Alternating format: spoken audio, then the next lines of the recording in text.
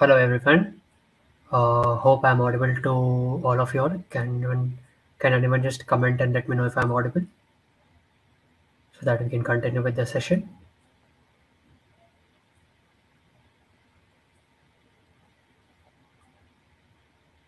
Hello. Yeah. Am I audible to everyone?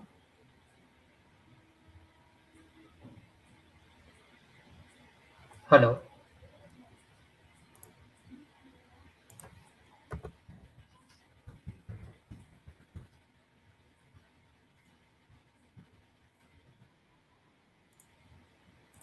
Hello. Yeah. Okay. So let's start with the second session for the Road to DevSoc. So basically, today's session covers the foundations of HTML, CSS, and JavaScript. Yesterday, you all were able to get a brief idea of how to convert a concept to a product. So it is a product management. Today, we'll start with this is the basics of front end development. So yeah, let's start with HTML, CSS, and JavaScript. So okay, so what is HTML?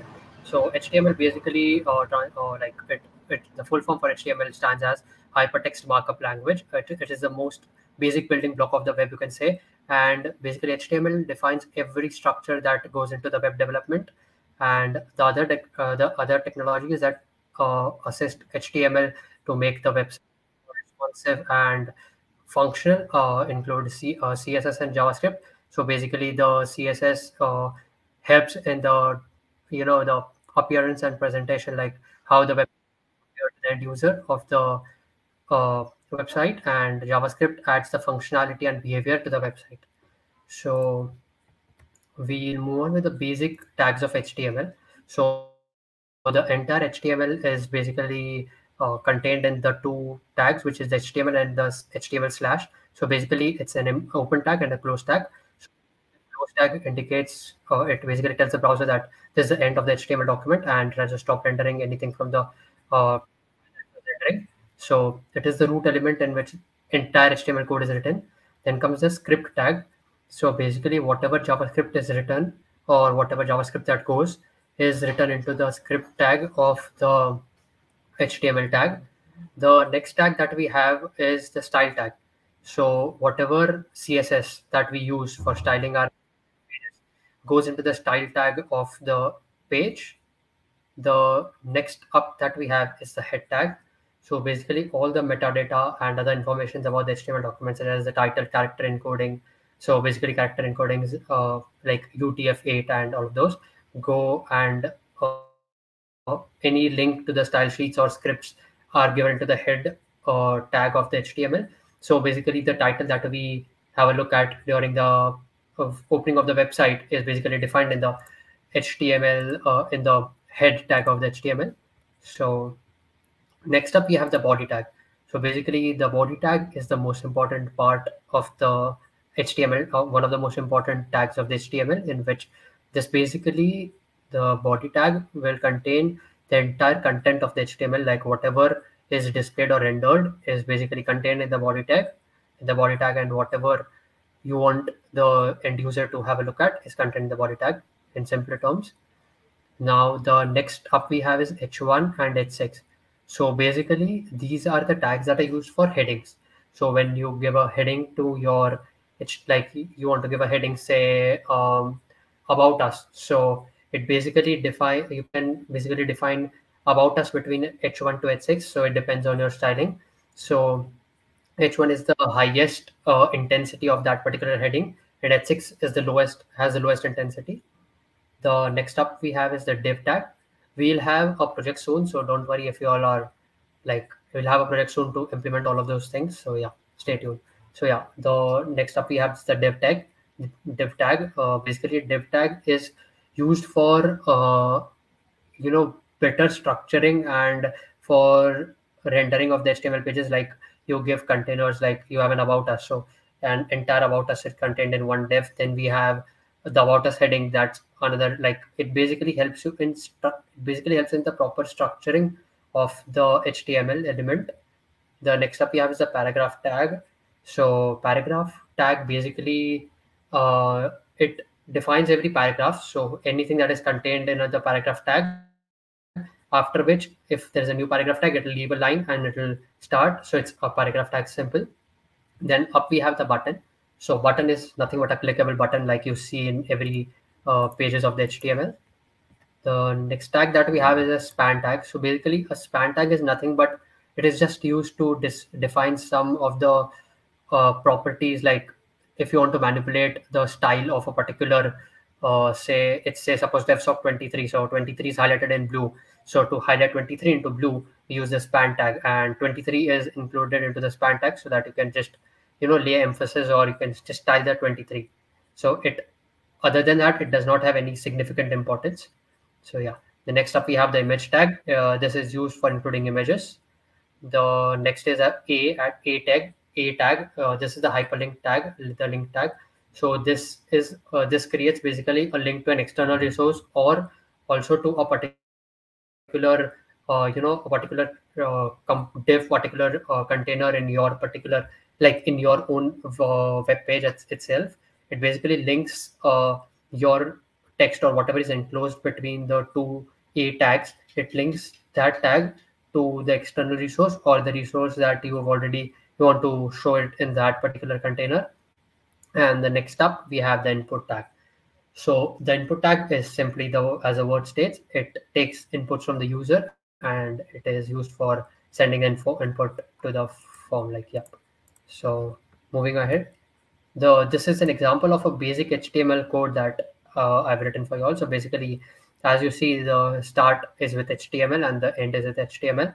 The header. So this does not have any particular styling or script or JavaScript included. So we don't have any script or style tags in this included in this. The next up we have header. So basically we've defined the title as hello world example. The body, which will contain the display contents of the website. I've included hello world in the h1 tag, which is of the highest intensity, and I've included the just another HTML tutorial and a paragraph tag.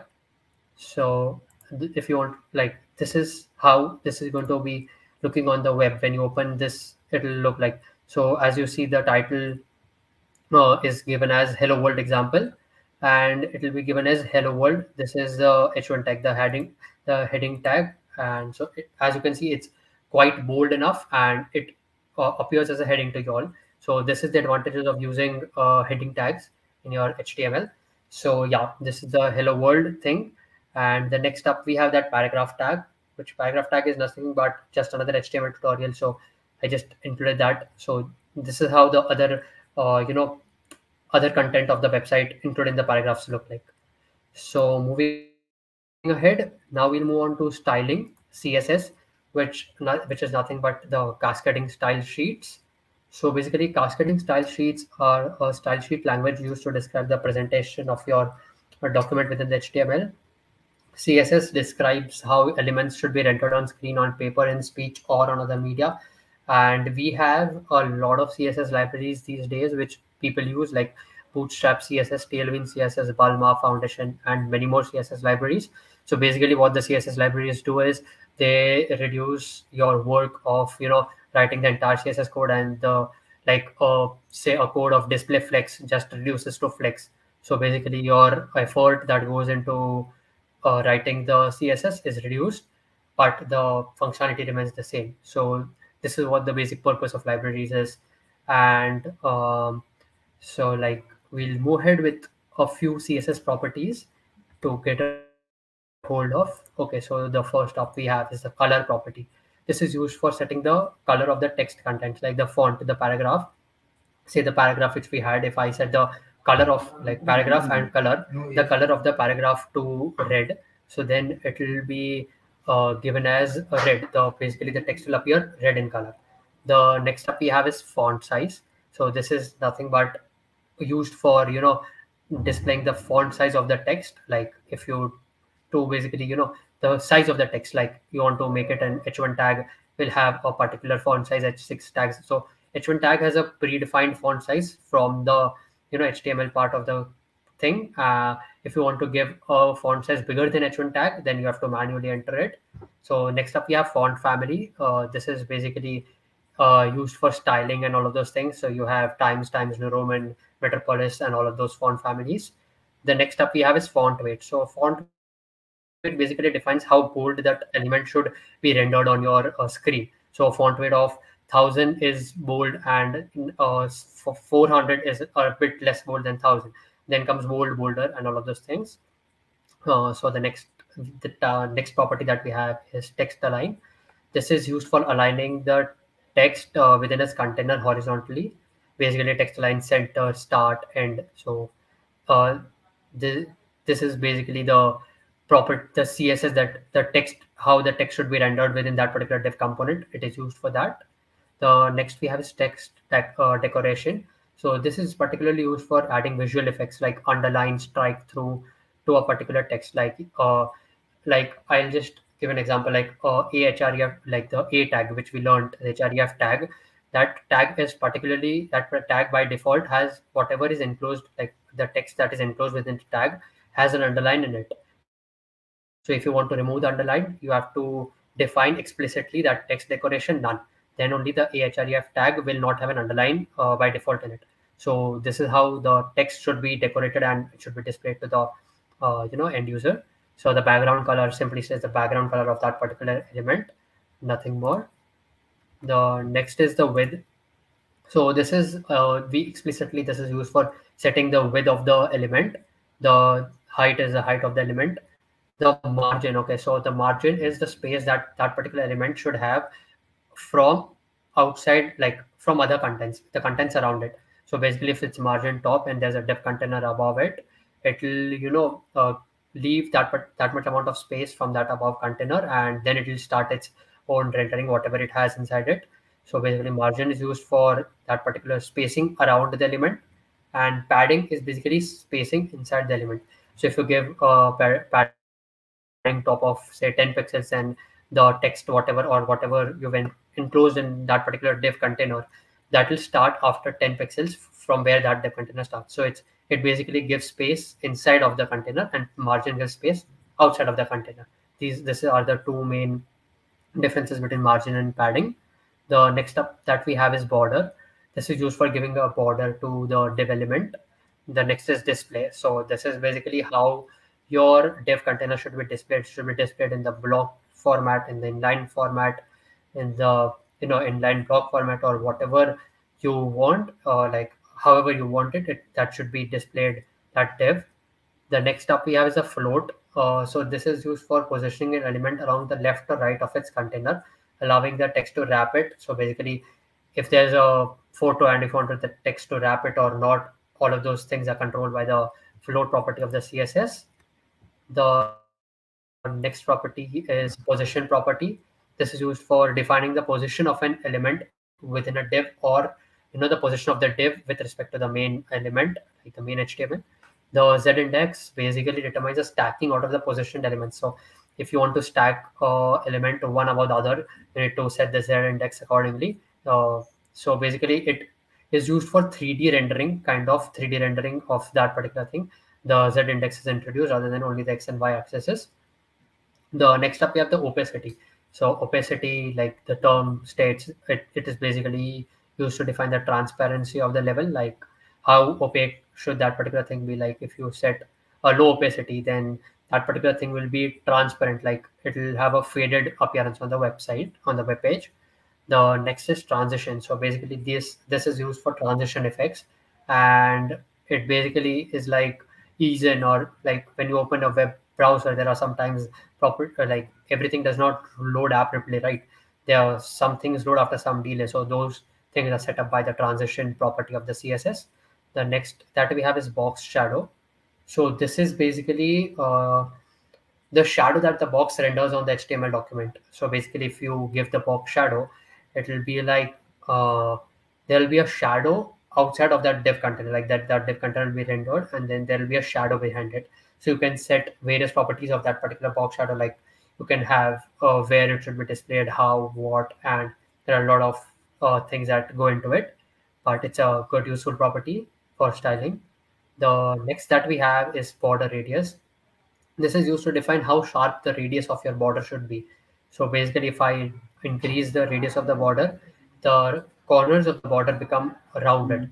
And if I keep it intact, it will be just a straight and a drop. So basically, it's just used to define how cornered your border should be. And this, so basically these are a few tags that I've mentioned. There are a lot many more tags which you can go through in the documentation of CSS. So this is a very important box CSS box model which is used for styling of the components. So whenever you're developing a thing, whenever you're in the phase of development, you inspect an element and you have a CSS box model rendered just at the bottommost part of that element part in the inspect element. So I'll just explain like how this box model works and how what basically this comprehends is. So you see the dotted line outside, that particular thing indicates the margin of that top margin. TM is top margin, RM is right margin, LM is left margin, BM is uh, you know bottom margin. So basically it defines how much it should be associated, like how much space should it leave before it starts rendering its own content. The next up, that is the border. So basically border, of course there's no border as thick, but there's a space given for that particular thing. Like if there's any border, it will be displayed like border. Then there's padding after border. Like padding is then always given inside of the border. So if even if you've not made a border visible, there's always a border around it. It's almost negligible, you cannot see, of course, but padding starts from that, and after padding you have the content. So this is how rendering of the styles and web pages take place on the web. So basically this is a very useful model that you will come across while development, and you generally change properties using the CSS box model, and you come to know how much spacing you need to increase or decrease. So yeah, so this is how you control shift I, and then you see this particular thing, the CSS box mode. So this is the margin that it's leaving. It's not leaving any margin, so it's a minus, like dash dash. It's not leaving any border. It does not have any border. It does not have any padding. It only has a content. So 912 cross 14. So it's basically the width cross height. It's always written like that. So the content, how much space the content is occupying, it's written like that. And this is how a CSS box model looks like in actual web development. Yeah. So now moving ahead, like we've learned a lot about how HTML, like how to build an HTML page and how to style an HTML page, but the web page is of no use if there's no functionality added to it. So this is the most important part of web development, you can say, which is JavaScript. This basically adds functionality to everything that goes into your web page. So JavaScript is abbreviated as JS, and is a programming language tool that is one of the core technologies of the World Wide Web, which is www. Alongside HTML and CSS, it allows the developers to add interactivity and dynamic behavior. Also, the most important part is the functionality of the websites. Uh, we also have different kinds of libraries in JavaScript, which are React.js, Next.js, Angular, Vue, and many more libraries. So these libraries, the most used libraries these days is the Next.js, which is the latest library that is developed in JavaScript. It's based on React.js, but I'll not go into much of the technicalities for that because, yeah, we are focusing on HTML, CSS, and JavaScript and not its libraries. So, yeah, but we have many sessions coming up, so stay tuned. Yeah, so basically I'll just go through the JavaScript syntax, like how you write JavaScript. So basically JavaScript values, you define JavaScript values. So there are two types, basically literals and variables. So literals have fixed values, and basically variables have variable values. So if you define a literal, you cannot change its value anywhere in the entire program, and variables can be changed anywhere that you wish. Some of the widely used literals are numbers, strings, booleans, object, array, etc. So numbers is, as it states, they are numbers. Strings is basically string elements. The boolean is basically true or false value, and basically an object element and an array element. So like I've just written, numbers can be written in from decimal places, or it cannot even have decimal places. String literals are enclosed within double double quotes or a single quote. It depends. There is no compulsion of uh, enclosing it within a single quote. But you have to make sure that if you start it with a single quote, then you should not end it with a double quote. It should be ended with the same quote that you're starting it with. And Boolean literals have, positive, true or false value. As simple. The object variables are basically listed. So basically, an object variable is like a dictionary. It basically, if you write, I have given an example of an object, say name John, age 30, and city New York.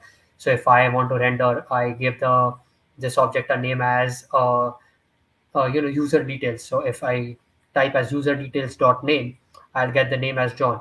So basically, it is quite it's quite useful for developers to access key value pairs. Uh, so this is an object. Arrays are basically like normal arrays that you have square brackets and you write whatever you want inside it. So in a programming language, variables are used to store data values. So as everybody is aware, and JavaScript uses the keywords where, let, and constant to declare these variables. So var basically stands for variable. Let, just like the word means, and constant is basically a constant. Like you cannot change its value during the entire execution of the program. And an equal sign is used to assign values to the variables. So yeah, I'll just explain like what are var. So variables declared with var have function scope or global scope depending on where they are declared. They can be reassigned and redeclared within their scope. So basically, there are different, like if you've described a variable, defined a variable outside of a function, then it's going to have a global scope for that particular function. Like you can access that variable inside of that function. But if you define a variable inside a function, you cannot access that variable outside of that function, because that particular variable is assigned, like that particular variable's role is just the local scope. So this is how the scopes are. So variables declared with let are limited to the block in which they are defined, and they can be reassigned within their scope but not redeclared. So basically, if you're within that scope, you can reassign, but you cannot redeclare that particular variable. Like if you're given as let a equal to 10, you cannot again describe as let a equal to this. You can just type it as a equal to 5. You can reassign the value, but you cannot redeclare that particular thing. The next up is constant. So basically, constant cannot the values of the constant cannot be changed during the entire execution of the particular code. So if you defined a value of constant, then it needs to be hard coded at that particular place only. You cannot change it at a later point in the program. So basically, constants should be used with utmost care. The next that we have is like how JavaScript functions, like how are JavaScript functions written, and the syntax for the JavaScript function.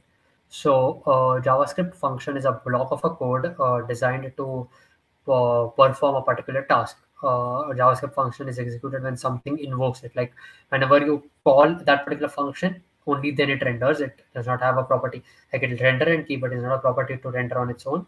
Something needs to invoke the JavaScript function. So the syntax goes as function. The function, the word needs to be written, the name of that particular function. If there are any parameters that need to be passed with along with it, then parameter 1 to like how many ever parameters you have, you pass it. You have curly braces within which the code is written.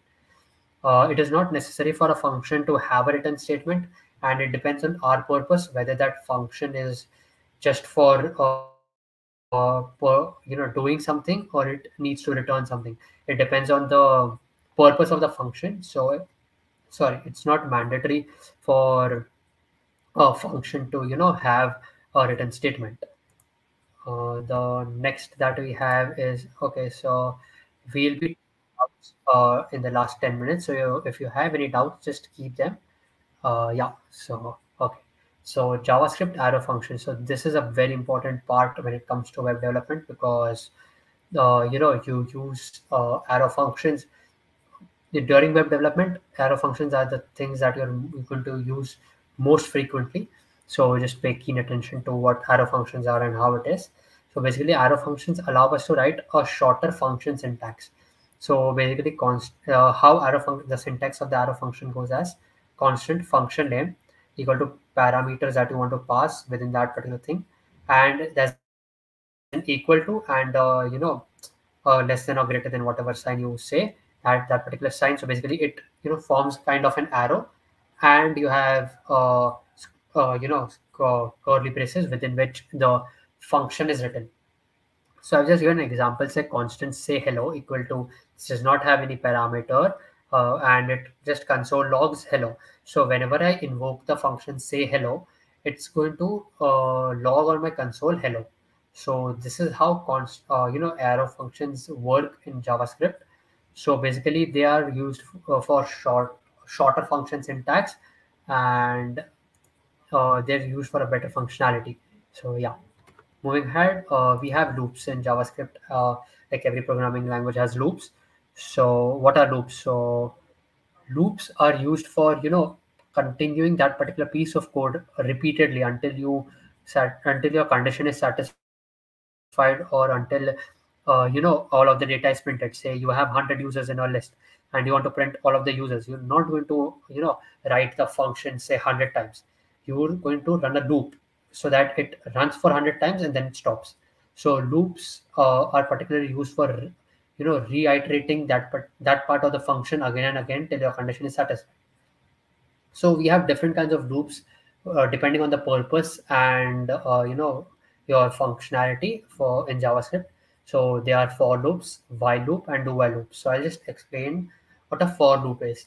So for loop is like, as the name defines for, so you have to for, I'll just say int I is less than equal to 10 and I plus plus.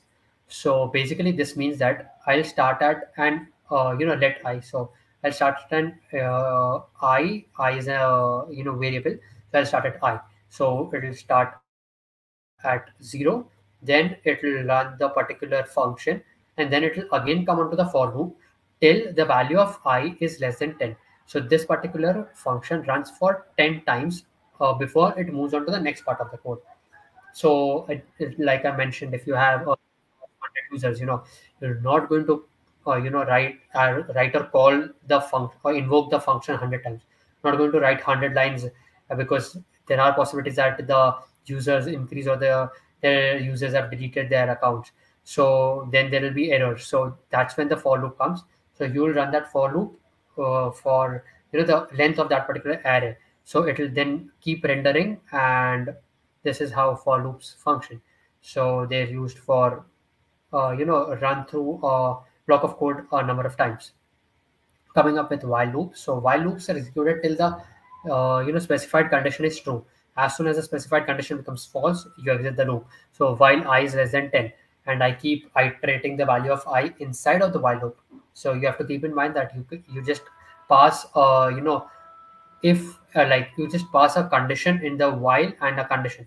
So while the condition is true, it will keep iterating through the loop, and as soon as the condition is false, it will just exit the code.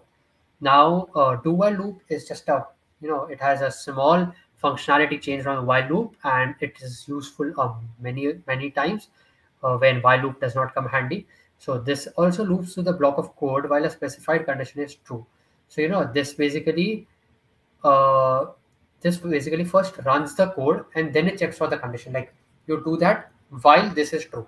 So even if your condition is false, it will run through the code once before it exits the code, because the while statement, that if the condition is true or false, is checked at a later stage. So that is what the do while statement basically does. Moving ahead, JavaScript promise.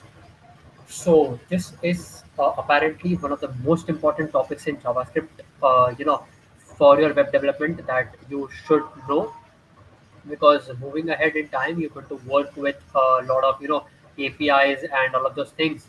So while working with APIs, promises, async functions, and await, and all of those things I'll be covering. So basically, these are the things that are most important.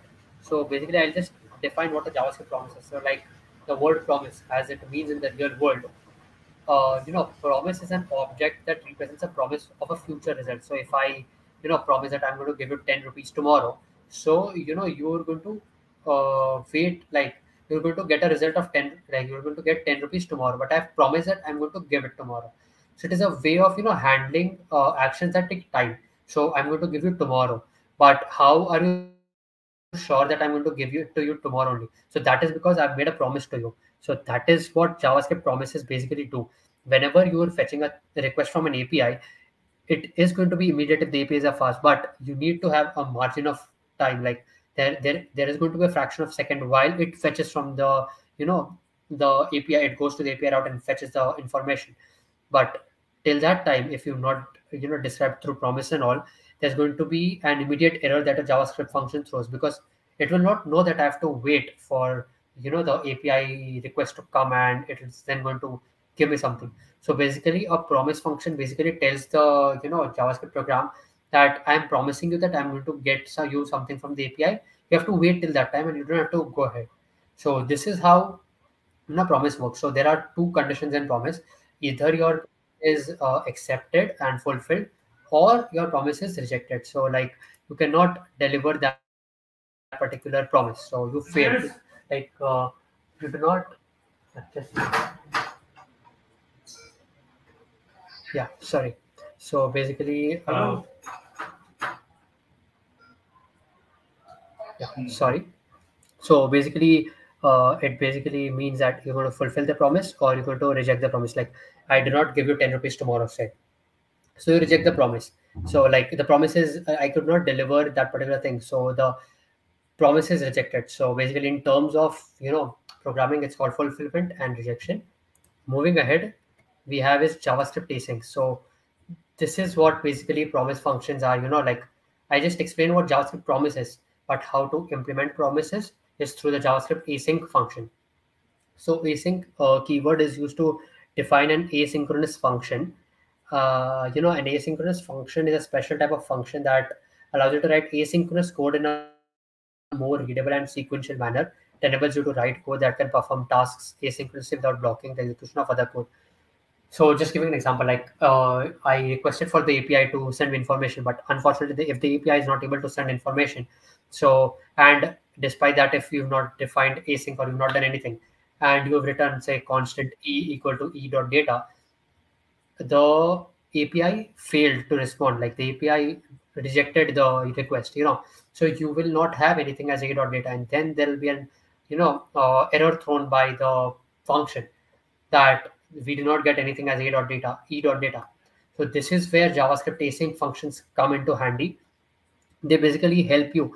Async functions basically themselves define, like if you've passed async function, I'll just show how to write async functions. Just a normal before the arrow function, like before the the brackets, you write async. That's it. So basically, it itself tells the program that there's a promise involved here.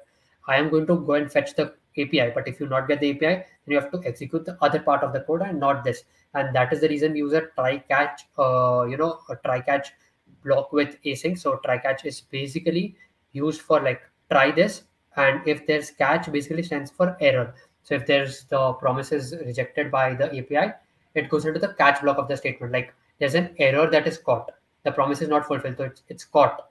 So it's like that. It's try and catch. So I'll just move ahead. You'll understand it better.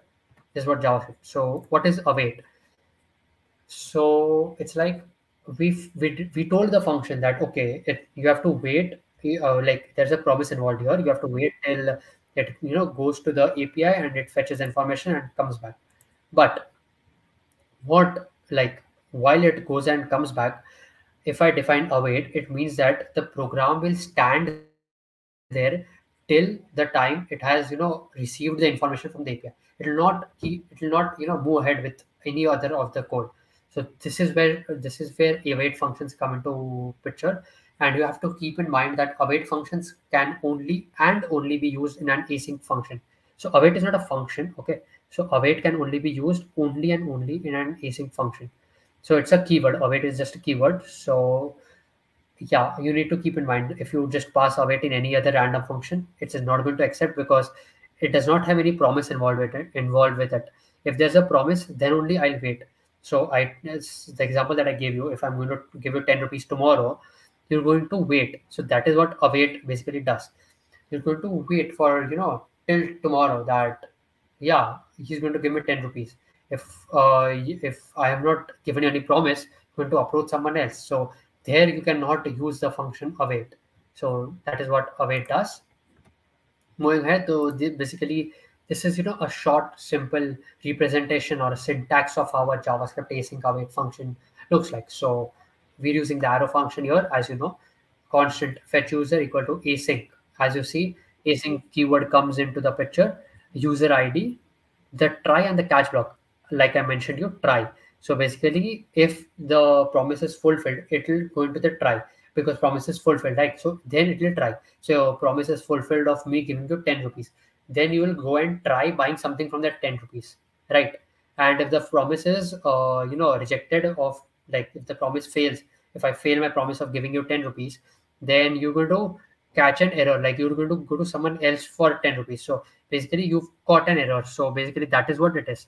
And console.log error. So basically this is how, a typical uh, JavaScript async and await functions are written as. So await fetch data user ID. So this is going to wait until I get the data from the user. Okay. And if I don't get the data from the user, it's going to move into the catch block. So it's telling the function that please wait, I'm fetching the data. So it basically tells the line on which the data is going to come by letting it know that you have to wait here. Okay. So this is okay. So moving ahead, I've just added a GIF. So basically, this is a real world example, a close real world example of how JavaScript async and await functions work. So there's like a chef involved and a person. Like I want to eat pasta, and I tell the chef that I want to eat pasta. So the chef tells that I don't have oil and I have to go and get it from the market. So I go and get it. There's a promise that I made to the chef. So I'll just run the GIF and you'll be able to understand. It's like, hey Tim, I'm making some pasta, but don't have olive oil. Would you run to the market and get? So you're, yeah, sure, but I will take some time. So it's mentioned that it's an asynchronous function, not an issue. I will wait for you. So now the person is like that. Okay, I will wait. So he'll prepare some rice. Like now the thing is success. He got the oil. He'll start cooking, but he did not find the oil. Then there's a failure, which will move into the catch block. So then it will be like it'll move to the catch block. Then the chef will not be able to cook pasta, and he has to just say sorry and move out that he cannot cook pasta because he does not have oil. So this is how async and await functions work. uh, Please keep in mind that async await functions have a lot of importance and reliability in fetching APIs and in a lot of future libraries. So get async and await concepts clear in your mind. If you all have any doubts, we'll have the doubt session wherein you can ask doubts. Moving ahead, so DOM. So what is JavaScript DOM? So basically, this is a document object model. When a web page is loaded, the browser creates a document object model, and the DOM provides a way to interact with and manipulate the web page. So you can manipulate the web page through the JavaScript function. So moving ahead, so this is how a rendering of a DOM is done. So this is the document, this is the root element, the HTML, and then it is distributed into head and body. So body will have a tag as href. Href basically links with where it has to go. There's an element, there's an element h1, and this is the entire body tag, and this is the entire head tag. Okay, so this is how it basically the document object model looks like. Moving ahead, so what are the different document object models? So it's the get element by ID. So whenever you pass document dot get element by ID and you pass in the ID, you'll have the access to that particular function. Like you'll have access to that particular element of that ID. Next we have is get elements by class name. The most important thing to note here is this will return an array of elements, and then if you want to use the first element, because class names there can be a, like you can have the same class name given to multiple objects, but you cannot have an ID. So ID is unique, but class names can be multiple. So this will return an array, and you can use 0 and use that particular class name. Moving ahead is tag name. So tag name is basically div a href. Basically you pass the tag name and you have access to that particular element. So even this is elements because there can be multiple elements with that particular tag name. The query selector is basically, it is nothing different, but it is basically used. Sorry, yeah, it retrieves the first element that matches the specified CSS selector. So if I pass in the selector here, It's going to go through the entire document object model, and it's going to get me the first, the first element that is going to match that particular selector. The next is query selector all. So query selector all is nothing but it basically, the query selector just got you that one, the first element that it found. But query selector all will get you all the elements that match particular CSS selector. So even this will be an array which will have all the elements, and you can get hold of that particular arrays. Say like you of returning of an array, like rendering, like you pass a 0 in square brackets. So that is how you access the particular elements of the array. So that is how you can then go ahead. Create element basically creates an element in that particular part. It basically, you want to create an element at the end of the, after entire thing is done and I press a button, you want to show something, so then an element should be created. So create element. Tag name is passed. So you'll have a tag name out there. So you pass div, so div tag will be created at the end. The next is append child. So it appends a child to another element, like you pass the child element here and it will append the child to the parent element. Is basically the element in which you want to append that particular child. The parent element, if you want to remove that particular child, you can remove. Set attribute is basically like there's an image, so image will have attributes like src and a lot more, on click and all those things. So if you want to set a src, basically represents the source from where the image should be fetched. So if you want to later, at a later stage in time, define, or you want to use javascript dom and define the source, then you have to use that. You have to get the image element and set attribute src comma the value of the src. You set the attribute. Get attribute basically gets the attribute, like if I just set the image src attribute. So if I want to get the src attribute, like what is the src value, what value does it have, it will give me the value. Event listener is basically adding, used for adding listeners, like event name. So element dot event add event listener, basically click, hover, and all of those things are used for event, like event name and event handler. So basically, event handler is a function which is to be run after, after the that particular event is occurred. Like if I click, what should be run? So that is event handler. The class list is basically used for manipulating the CSS classes. So basically, I'll just have an example of how class list works. So basically, I'll just explain. So class list is, you add a class list, a class name, remove toggle contain. So basically, this is used for manipulating the CSS. Okay, yeah. Moving ahead, this is an example of a JavaScript DOM. So here you will see heading dot class list dot toggle. So whenever you keep pressing the button, it is going to keep toggling that particular CSS. So this is what event listener does. Sorry, this is what the class list does. It basically manipulates the styles given to a particular element. So I took that element, I took the heading, and I'm changing the the property of heading to toggle. Like if I click the button, it has a toggle. It has to keep toggling. So this makes my life a lot easier with JavaScript. Like I just have to pass class test dot toggle, and it automatically handles all the cases of true, false, whether I've toggled it before, whether it is visible. No, it automatically does that. So yeah, this is what JavaScript DOM model is. And to just give an idea, okay, so basically before moving ahead, I'd like to I'll just share my screen and I'll show my project that we made. So yeah,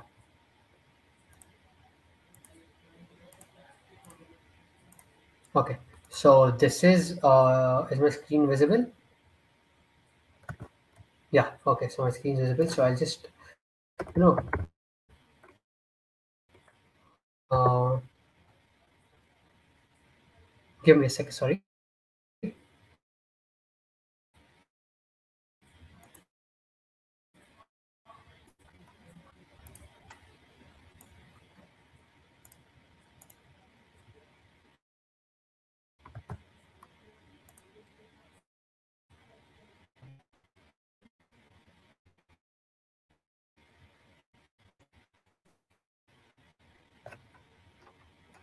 Hello. Yeah. So this is the project that I'm going to share. Yeah, my screen is visible, right? Okay. So first we'll go through the HTML page that is there. So this is nothing but just to give an idea, this is a counter function. This basically counts, Okay, so plus, minus, and reset. It's counter function, simple. So this is the HTML tag in which the entire HTML should be rendered. So this is the closing tag and this is the opening tag. Then next up we have the head tag, which contains all of the like what should be there. So basically the title is given as counter, the link rel style sheet href. So basically this will indicate that you have to, this is a style sheet. So basically the link tag basically tells the HTML document that we have a style sheet, and the href for that particular style sheet is so the href for that particular style sheet is index.css. If I follow this link, you'll see that it basically redirects to index.css. But one thing that you need to make sure in this is that the index.css and the index.html should be in the same file. Otherwise, you'll have to define the entire route. Okay, in the same folder. I'm sorry, in the same folder. Otherwise, you have to define the entire route. So yeah, it basically indicates that you have to go here and fetch all of the styles that are implemented. So yeah, so like you can see, this is the main div container, which is going to have entirely everything enclosed within it. So this I have named as class as container. Okay, then I have put up the image. SRC is basically the source, the CC logo, the code chef logo. So it means that it's going to fetch the code chef logo, the alt tag. So what is the alt attribute? So basically alt attribute is whenever the user is using a retarded version of web, or whenever there's an internet issue and the web page is loaded but the image is not able to fetch or render itself, or anything of the, like if there's any case where the image is not able to render itself, alt is something that will be displayed. It's the tag, it's basically the text that will be displayed. So if the image is not visible, it will display code chef logo, and class is CC logo. So I've used this for the styling properties of different class. I've included a counter app in the h1 tag, which is the heading tag. The next that I have defined another container for the counter properties only. So this has a button which is for increment, div which is going to show like what is the value of this particular thing, and a decrement button which is minus. And then there will be a last button also of the div which is reset. If I click on reset, it will reset to 0. And the most important, how this thing is going to work will be only determined by the script tag. If you've not mentioned the script tag, your functionality won't be working. It will just be a simple web page that will have just styling to it. So yeah, the script can be added in the head as well. I added in the body. It doesn't make much of a difference, but yeah. So script. So basically, this is going to tell the HTML element that from where should I get the script. So it basically stays at counter.js. I click on it and redirect to counter.js. So it tells the HTML document that I have to get all my functionalities from counter.js. Okay, moving ahead, I'll just explain the CSS of this. So this is how it is. So dot counter. So what was counter? Counter. Yeah. So counter is this basically this. Wait. Yeah. Sorry. So yeah. This. What is this? So basically, star and curly brackets basically determine the entire HTML document. It doesn't get it is it does not depend on any class name. It basically means I have to render this particular styles to the entire thing, like the main HTML document. So I've given as box sizing as border box. The margin, I don't want any margin. I don't want the main HTML element to leave space from the web and start. So I've given margin 0, padding 0, and I've set the background color. Coming to dot container. Okay, so flex. So basically flex is a flex box kind of a display. You can have a look at it in the documentation. There are different kinds of display, like it will block, inline block, flex. So flex gives a lot of functionality, a lot of stretching and all of those things you can do with a container.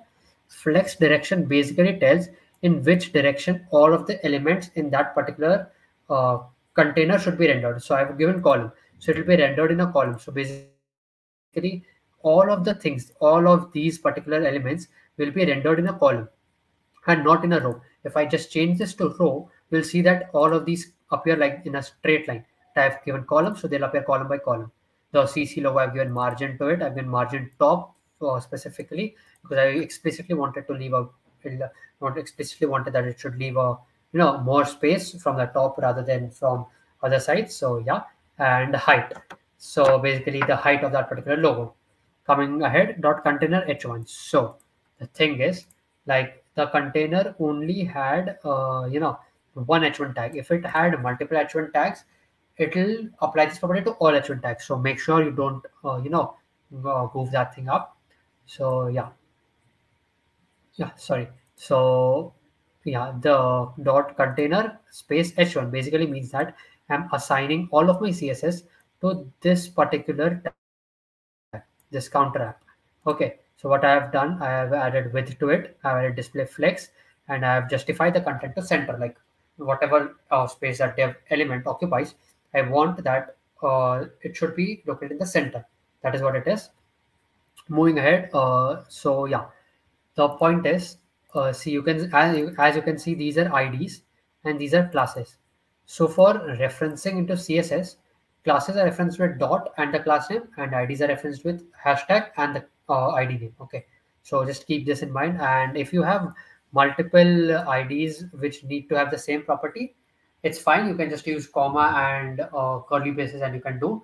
You don't need to, hashtag increment button give properties, again hashtag increment or decrement button give CS properties. So you can just you put a comma and write all of those classes or IDs that need to have that particular styling. So I've given the height, the width, the padding, the border radius. So you will be able to, I'll just explain it in the output as well, like how the border radius, you'll be able to see that there's a border, a thick border that appears, the background color of the button, the border. So solid basically defines that the border should be either solid or dotted or dashed. So a dotted border will basically be like dot dot dot dot dot dot, and then will be a border. So that is how it is. There's a color of the border. This is the color of the text that is within it, and there's a margin.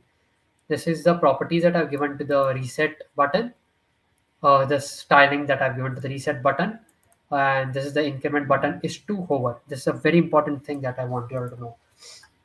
So what does this do? So whenever I move on to the increment button, it's going to activate this, that double dots hover, like colon hover basically indicates that whenever I hover over the increment button, decrement button, and reset button,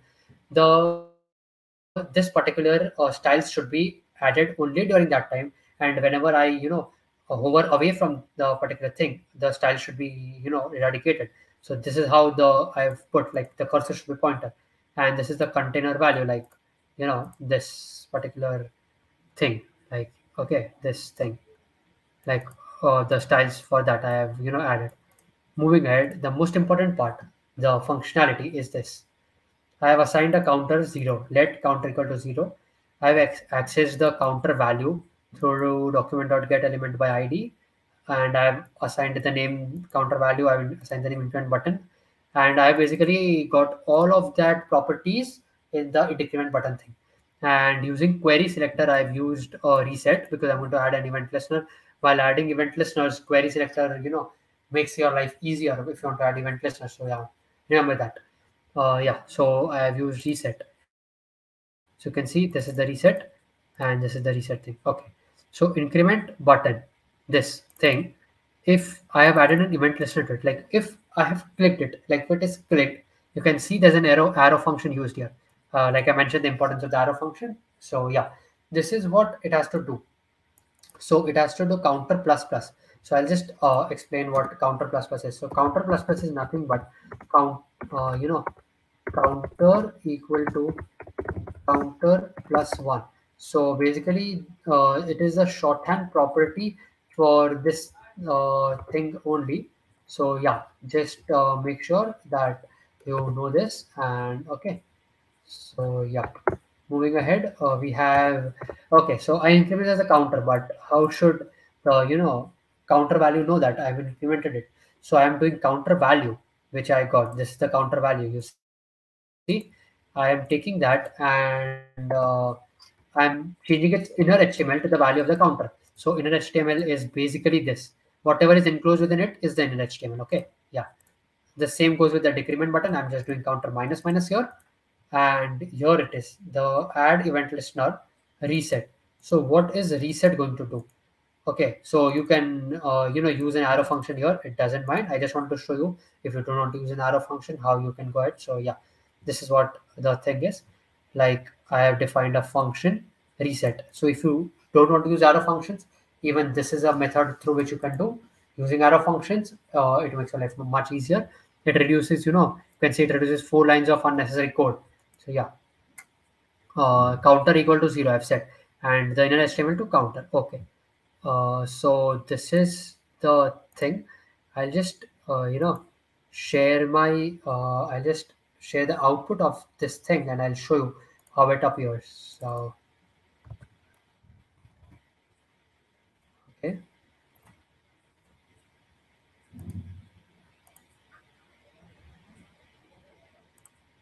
yeah. So my screen is visible, right?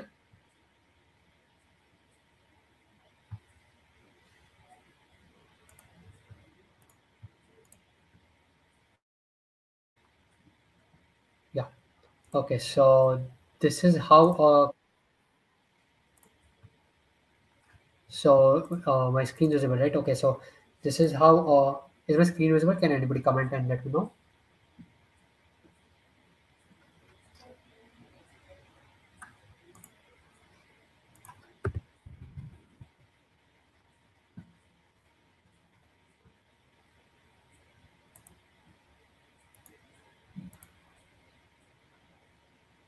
Okay, I'll just share it again.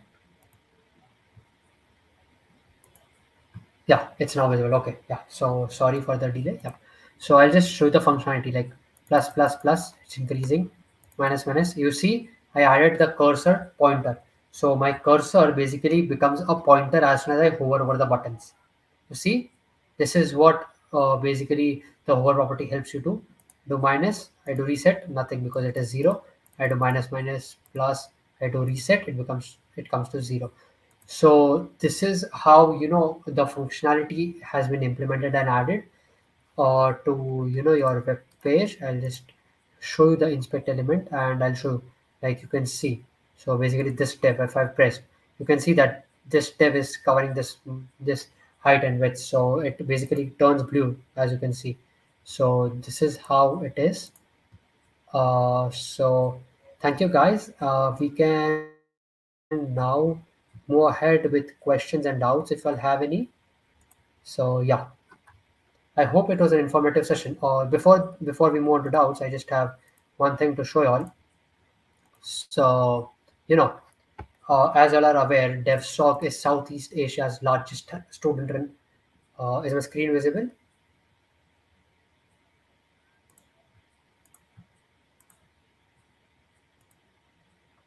Wait, I just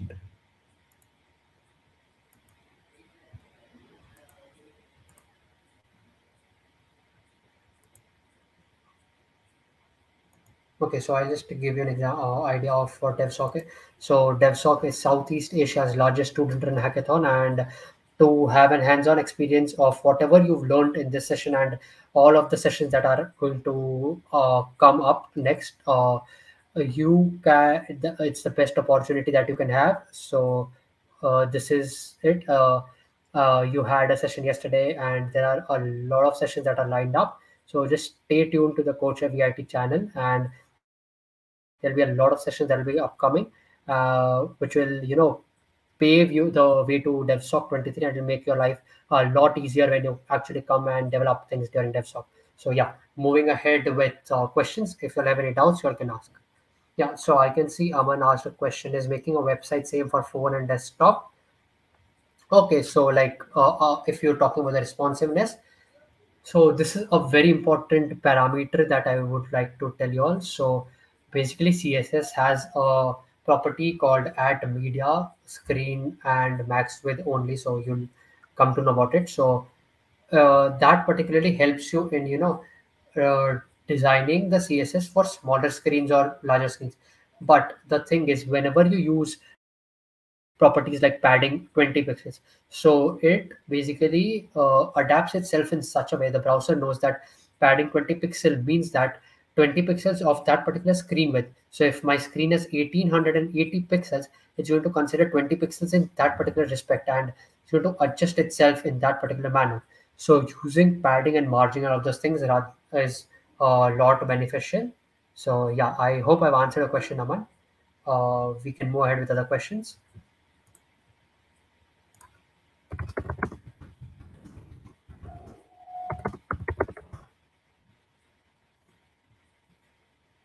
Are there any other questions? I had seen Shaurya asking a few questions. Like, Shaurya, if you want, you can just ask them.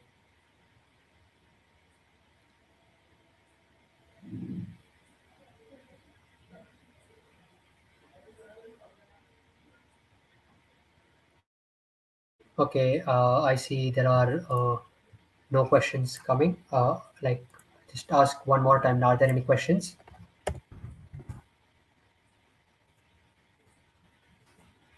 Okay, I see no more questions coming up. Okay, so thank you guys. So I just like to inform you all that stay tuned to Coach VIT channel. Tomorrow also we have a session coming up. So we have a lot of many sessions lined up, and yeah. So to learn and embrace your skills and give them a try, you need to register for DevSoc, which will be starting soon. Yeah. So DevSoc 23 will help you have a hands-on experience of whatever you learn in these sessions. So yeah, stay tuned to Coach VIT channel. Okay. Yeah. Thank you. Thank you.